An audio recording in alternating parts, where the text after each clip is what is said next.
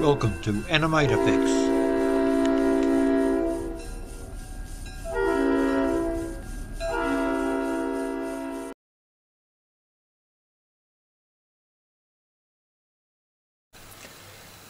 Here's a little ceiling fan I've made there.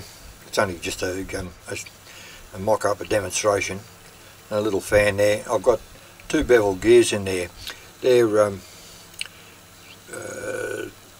modulus 0.3, so they're 0.3, so you can get one smaller than that, 0.2, and I've just got a little geared motor, a little bit of silicon tube driving from the shaft to shaft, and you can see I just made that up out of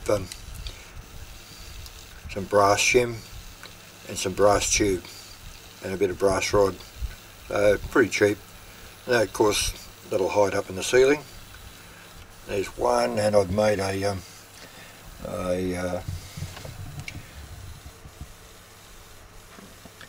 12 volt down to 2 volt through a voltage regulator and a couple of resistors, and the LED on there just showing what's going on.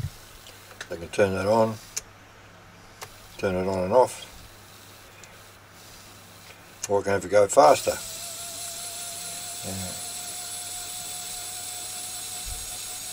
So that's its first one.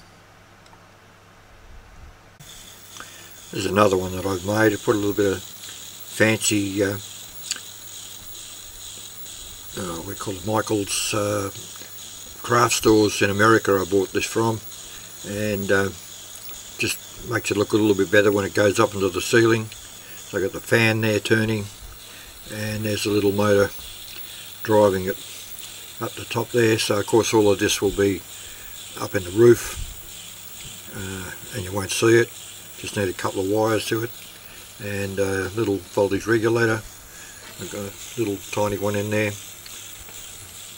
and that's just working pretty good. So we can stop that. We'll turn the fan around and just adjust those and go it up again, so you can get a nice little look at it, so what's going on.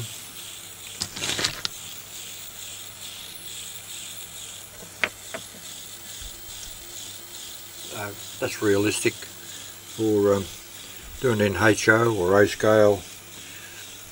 You could even get it down to N scale if you wanted to, so, or any scale. That's pretty simple, just depends on the size of the blades. So that's one there, and there was one other one I made up here. I tried. This is a put some 1/17 hour wire that I wrapped around a shaft, and to try and make a worm and a worm wheel.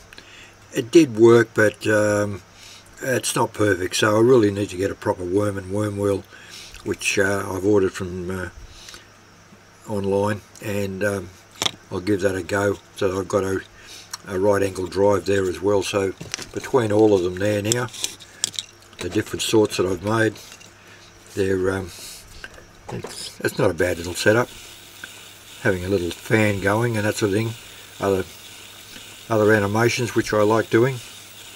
So I hope that's helpful to people. That's 3 volt motor with gearing in the front of it, and I run about 2 volts to it, so sometimes you can go to 3, whatever. I use same motors I use for the bell swinging on steam locomotives, and a lot of the other animations that I do with DCC using decoder lighting functions. Anyhow, there you go. Merry Christmas.